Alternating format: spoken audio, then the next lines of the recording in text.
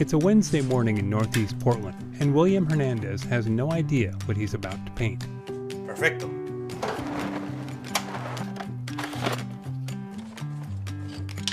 I don't make sketches. I don't want to feel limited. I think it's a relationship between me and the tools and the canvas all together are trying to make a perfect dance. In the process, it's completely spontaneous. It's flowing, paintbrushes is going itself. When I paint, I don't paint the present. I paint the past.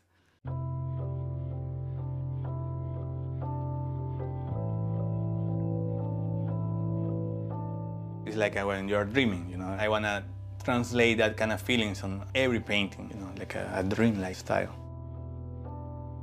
One painting I made, my inspiration was something that I saw on the Max station. I saw a little girl with an accordion and two men holding a horse head mask. It was really bizarre. And I felt like this is good subject for a future painting. You can see a lot of bright colors on my palette. My characters need to be bright because my life is bright. I need to be honest about the color. Reminds me my country, living in Portland and thinking about Peru. I feel that I need connection between cultures. William grew up in Lima, Peru. He began drawing as soon as he could hold a pen.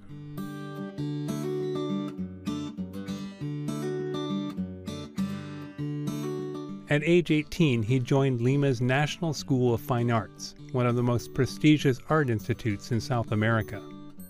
The Fine Art School is really famous because you learn from master teachers. I think it was one of my most important part of my whole life.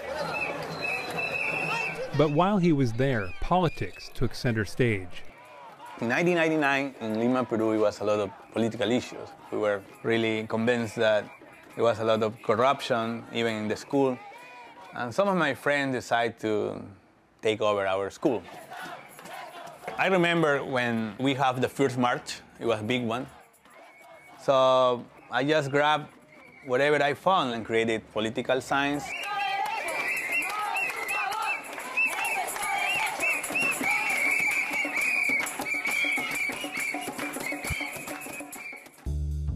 The protest ended, William graduated, and soon scored his first solo show in Lima.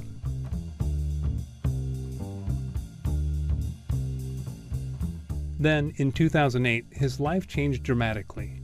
Well, I met my wife in Lima, and she's from here, and she said, it's time to move to Portland, Oregon.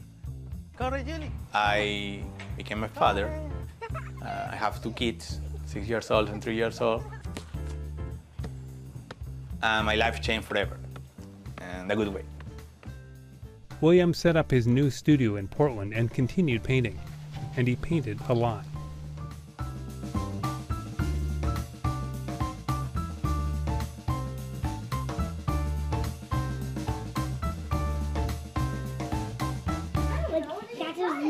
Okay, guys, remember your paintings yesterday? Yeah. Remember? And he began sharing his skills with a whole new group. I enjoy to teach art, besides, my artistic career and everything. I really like to be involved with kids because they are really amazing. I like to show my feelings and I like to paint, like to make colors. One thing I always told them, this is not an art class. You won't learn about primary colors or techniques. You are learning here to be free, to express yourself, to put on the canvas, on the paper, whatever you want to do, but try to be honest. When I finish a painting, I feel really great. I had something to do, and I express myself on the canvas, and then it's gone. I think I am happy with this. Done. Even though I finish a painting, I feel like it's not really done until the painting is hanging on the walls. I think you are moving your own soul with art, but you need to share your art with the people. So my neighbor has a lot of chickens. I love opening receptions because it's the only way that you can connect with the people. People are asking about each painting.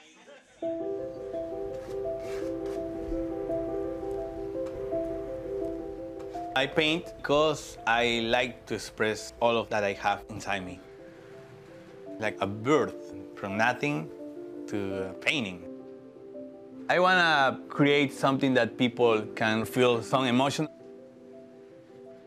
I want to show to everyone who I am. I want to be better every time.